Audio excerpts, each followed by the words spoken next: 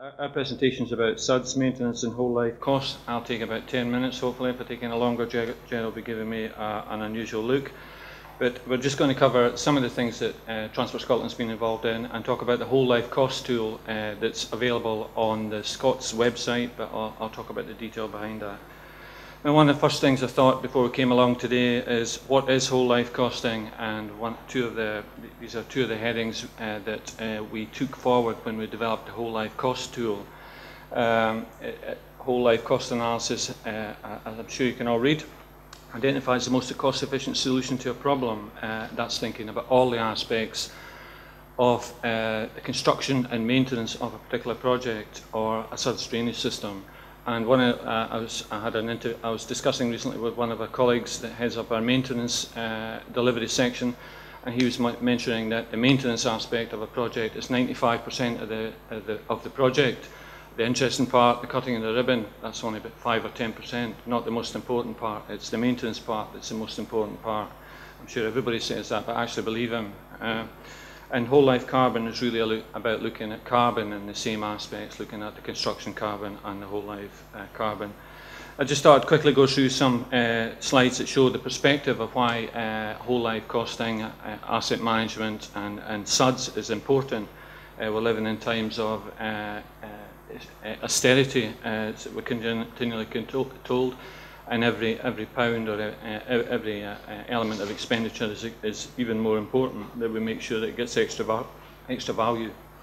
The other drivers are climate change, and that's some of the things that Transport Scotland is extremely interested in. I'm sure everybody is, but it's an increasing topic, greater and greater emphasis.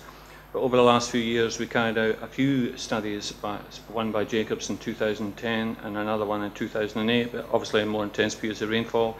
But one of the key things that we're looking at is identifying the sections of our asset that has flooding issues, and that's where we're focusing our efforts, similar to the approach the Highways Agency are considering that was mentioned earlier. But I thought I'd just quickly go over a history of SuDS in Scotland. Our colleagues in SEPA have mentioned to us a few times, and to others, that it's not just a good idea, it's the law, it's encapsulated in legislation, and the Water, Environment and Controlled Activities legislation requires that discharge from runoff from roads have a SuDS system, and continually emphasise two levels of treatment. And to drive all that forward in Scotland, over the last 10 or 15 years, the SuDS Working Party, of which I have been a member for the last 3 or 4, have been driving forward SuDS within Scotland, building up case studies, building up documents, delivering best practice. The group I was involved in developed the SuDS for Roads document that we saw earlier. These are the drivers and current position that we are in relation to SuDS. But one of the slides I also saw from SEPA at a recent presentation talked about everybody working together, and I think that certainly resonated with me. Some of the things that we do is about coexistence, where each organisation involved in solving the problem has their own agenda and works in a particular way, but maybe doesn't work quite closely together, and then maybe we get to cooperation, coordination, and really where we're trying to be in Transport Scotland and when we're working on asset management and SuDS, it's to work in a collaborative way with all the organisations. I think the SuDS Working Party is a good example of that, but there's much more we can do, particularly in relation to Flood Risk Management Act, organisations working together. I'm going the wrong way now, I think. Oh, it's all gone horribly wrong. And in terms of working together, one of the things that we thought was a key driver, and over the last, or a key decision and direction that we should take forward over the last 6 months, we recognised the need, on the back of Flood Risk Management Act, some research opportunities that are coming to the fore, and I'll talk about these in a minute, is to set up a Transport Scotland drainage group with a TRL secretariat, developing a collaborative approach with our stakeholders, such as the operating companies, perhaps Scottish Water and others, to look at our drainage asset and how we can improve that drainage asset, get better value for money for it, and the 4 objectives that we've determined are appropriate to emphasise. We do all these things, but to deliver them better, is to record the location of the various drainage types, categorise and record the location of flooding incidents that I was mentioning earlier. But I think the key thing is we need to look at the condition of our drainage asset and how we can categorise how it performs, and work towards developing a concise guidance document that, notwithstanding the DMRB and all the other good advice that's out there, but a guidance document that's useful for us in terms of the drainage assets that we have. And some recent progress on that is we have developed a piece of research that we're taking forward with Cornell. It's just underway, but they came forward as one of the partners of an operating company, and they've also developed a ground penetrating radar technique that they've used to look at categorising the quality of filter drains in terms of how they are, how sediment has deposited within the filter drain, and how we can categorise the performance. But the other tool that we've developed, working with the SuDS Working Party and in particular Scots, who led on the Society of Chief Officers of Transportation in Scotland, who led on this particular exercise task, was SuDS for Roads Whole Life Cost Tool. And the next 3 or 4 slides just go through that and explain how that tool works. It's available on the Scots website. It's a spreadsheet with a series of algorithms and background data that support it, a guidance manual, and it is being used in Scotland, but we're seeking other organisations to use it and feedback information so we can improve it. That's the website webpage. It has the guidance manual. That's the front page of the Scots website, and I'll show the link to it later. There were 3 or 4 steps to developing the tool. Step 1 was to identify the key design parameters that users of the tool would wish to consider when they pull in information in relation to SuDS assets and develop a costing for SuDS. And in relation to a swale, it would be the width, type of swale, inlet, outlet, the key pieces of information that relate to the design of a swale. The next aspect was, regards to Nicola Vemi of Halco, who developed the tool for Scots, but some of these slides came from Nicola, but I can answer questions on some of the detail if there's any questions later. But we identified the construction and operational costs using standard bills of quantities and dimensional analysis from the cross sections, and also standard rates from construction and pricing documents. I suppose the key aspect of the tool is one of the key aspects of the tool is the sediment removal model, which looks at the deposition of sediment, and there's a tool and a component of that works out based on the flow rates and type of SuDS detail what the deposition will be, and therefore what the maintenance regime should be. So that dials into that particular aspect of analysis. It also looks at whole life carbon using carbon factors from the University of Bath, and Transport Scotland are also developing a carbon management system that uses the same factors, but those factors were developed specifically for the particular assets that are looked at within the whole life cost tool. And this is a sort of diagram that shows how the whole life cost tool works. The general information, input information on the left hand side. One would, when one's using the tool, one would consider the particular treatment or asset that one's looking at, and the tool would use algorithms as indicated by the graphs at the left and right there that would calculate actual figures. That's an indication of the spreadsheet. You probably can't see that very well on the right hand side, but I think that my next 2 or 3 slides will show a comparison of a swale and a pond, and notwithstanding the comments made earlier, the idea is to use a cost comparison looking at the construction cost and the maintenance cost of a swale and a pond. And this is the outputs from information that was fed into the actual tool, and you can see that the construction cost of the swale is lower, but the construction cost of the pond is higher, although the maintenance cost allegedly from the tool feeding the information in is higher, and the maintenance cost of the pond is lower. But in total the swale has got a higher whole life cost. The algorithms within the tool have calculated this result, but also the input, the dimensions of the swale and the performance of the swale in the pond have done the same sort of thing. One of the reasons we developed the tool was to provide clarity between the water servicing authority, the water authority, the developer, the planner, the local authority, so that the people that are constructing the project understand what the costs are, the construction costs, but also there's a clarity in relation to the maintenance costs, so that those adopting a particular asset can see where the costs lie, and that's the web link at the bottom. It's on the Scotsnet website.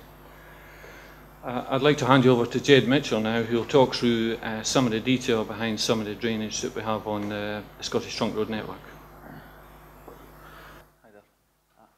I'm going to put two hats on today. I work for Bear Scotland, who are one of 3 operating companies who manage and maintain the Trunk Road network on behalf of Transport Scotland. But I'm also based at Abertay University one day a week doing a PhD looking at clogging characteristics in SuDS and in particular filter drains, which are quite common on the Scottish Trunk Road network. In particular, I'm looking at runoff particle size distribution, so I don't want to get too technical on the whole thing, but I'm looking at the sediment size ranges and how the sediment gets on the road. I'm looking at how it builds up on the road and how that impacts on the SuDS feature, and I'm looking at design and maintenance. So in the bottom right hand corner here, when they're constructing this filter drain, is that best practice? How does that affect the whole cost of that filter drain? In an ideal world, you'll hear people saying that a filter drain should act like this. So brand new, 2.5, and the sediment will build up, and after 10 years, it'll be completely filled and it'll be ready to get emptied. Now, I've been doing research on this area for 3 years, and I've never been able to find where this 10-year figure come from. And from all the testing that I've done in the network, which I'll show you in a little while, that 10-year figure is very inaccurate. It just seems to be somebody that's plucked that out of the air as a best guess, and it really isn't that good a guess. I'm looking at, there's 3 different types of clogging characteristics: physical, biological and chemical. I'm very much looking at physical because that's where most of it happens. This is the type of things that I'm looking at. So in the bottom left hand corner, this is a totally crusted filter drain. Now my particular interest in filter drains is when it crusts along the top and you lose a lot of the asset because there's a lot of void space underneath. And this is the type of things that you could end up getting happening. You get the water running across the top, and given enough, this carriageway had to be shut down because the water was on the carriageway. Very dangerous, and this is in another example here. And what you tend to get is, in a lot of filter drains, not all, but certain locations at certain times, in certain environments, you'll get this happening. So after about 2 to 4 years, you'll start to get this kind of clogging layer. I don't know why this happens yet. This is what my current research is looking at. I've got some labs that are currently trying to work out why this happens. So I'm looking at different sediment inputs under different flow characteristics with different stone matrix within the filter drain to see how that impacts on this evolution of this. And this is what you end up getting. You end up getting this. So what happens is after 5 years, the client has to pay, if they're doing it, to come in and replace this when they could have extended that lifespan of that filter drain by about another 5, 10, 15 years, depending on where it is. So why does that really matter? Well, if you look at it purely from a roads engineer's point of view, I used to be a roads engineer, so I could put my roads engineer's hat on. That is very dangerous. This lorry up here will plough through that okay. If you put a motorbike in that situation at high speed, on a high speed 70 mile an hour road, that could be fatal. So that's very critical. And on the bottom one, it's not the greatest picture, but you see how the filter drains here, and they're ponding at the bottom of the filter drain, following the flow. That's actually drop curbs for people with disabilities to cross, or older people to cross the carriageway. So we're asking them to plough through that water, so it's really not good. So implications of clogging: you get a loss in performance. So we had a major flooding event on a road. We caught open the pipe and we found that there was vegetation growth inside. The one on the bottom left, totally had to take all of that out and start again because the sediment was so compacted, and this is just us doing trial pits to working out why things are happening. Quickly look at some of my research. I'm not going to bore you to death with this. Last year I took 21 filter drain samples from different filter drains right up the east coast of Scotland, raining filter drains from 1993 right up to 2010. Now when I plotted this graph, what I was expecting to find was that the sediment would be up on the left hand side and it would tail off as we got new. And what you can see is that's not what happens. And at first I scratched my head trying to work out why is this graph so all over the place. But in a bit of investigation, interestingly, the two filter drains that I tested that had surface crusting were the ones that both had the most amount of sediment. The second one was the ones that had the least amount of sediment were the ones that had sort of pre-treatment. Because what you've got to remember is when you look at these filter drains that I'm looking at, they're over the top. They take everything off the carriageway unless you put a grass strip in. And these ones all have a grass strip, so the grass strip captures the sediment, so you increase the asset life of that filter drain. And very quickly, this is the PSD, so the particle size distribution of the sediment that's in the filter drain. And what you can see is here, bear in mind this is the whole east coast of Scotland. This tells me that environmental factors influence greatly the PSD and then therefore the clogging characteristics in the filter drain. So what I'm trying to say is you have to be very clever when you specify a filter drain. For the roads engineers in here, I would imagine most of them design the road, lovely jubbly, and then they'll just put a trench in at the side of the road and throw the stone material in the filter drain without any great thought to what they're doing, because that's always been the way. Here's the grass strip that I'm talking about. Now, I put this slide up because this is a very interesting one. This grass strip's not been specified very good. It's not wide enough. So when we had up in Scotland, we had two severe winter weather events over 2 years. This was destroyed. So I took a particle size, I took sediment sample in PSD in 2008, again, and it was totally a different sediment analysis. So I just showed you that grass strips are good, but you have to be very clever about how you do them as well. Another thing that I've recently discovered is that when you have a structural barrier, you get a much higher sediment load in your filter drains. So if you look at the bottom left, when you have a curb line next to a filter drain, you'll see where it's at surface crusting and then it starts to improve as further along. I could take sediment samples at 3 different changes between 100 metres, 50 metres, 20 metres, and I'll get a different PSD and I'll get a different sediment volume within my sample. Same with junctions, same with bus laybys and exit arms to roundabouts. So again, what I'm trying to suggest there is that when you're designing these things, if you're a roads engineer, or if you're planning your maintenance regime, you've got to be very aware of your environment and what you're in. Another thing that I've been looking at is, particularly to Scotland and trunk road, and it's a rural trunk road, most of it, is the farming input into that. The top two and the one on the left at the bottom here are all farm related. I've taken all of these photographs. The one on the top right, this was at a farm access junction. That sediment was for 100 metres along that road plus. And there's a gully at this point here, and that gully was absolutely caked with sediment. Now I would imagine that that's maybe been emptied 2 months ago and it's totally filled, and it's because of poor farming practice. Same with the one on the left. There's no thought to what he's taken onto the road network here. Bottom left hand side, that's a ploughed field, flooding, it tips over onto the carriageway, taking all the sediment onto the carriageway. And interestingly, this one on the right hand side here, I took a photograph here, but I took a photograph of the other side round, which I haven't put up, and you can see that you get a very large sediment particle size here. This was because there was local road deterioration. You go around the corner, you get a different sediment sample, and that's because as you're going around the bend, you tend to have a different, drivers will either slow down or they're braking because they're going around the bend. So you get a different force with the tyres and you'll get a much smaller sediment size going around the bend. So again, it's looking at local environmental factors when you're putting in drainage assets. Now interestingly, I've watched all the presentations today and everybody seems to put up gullies as block gullies, which is I think quite interesting, because that just demonstrates if you don't get the maintenance right, you're never going to get your asset to live its life. And this, if you can imagine what you're seeing in there, this is what's going into the filter drains on the end of carriageways because they're over the top.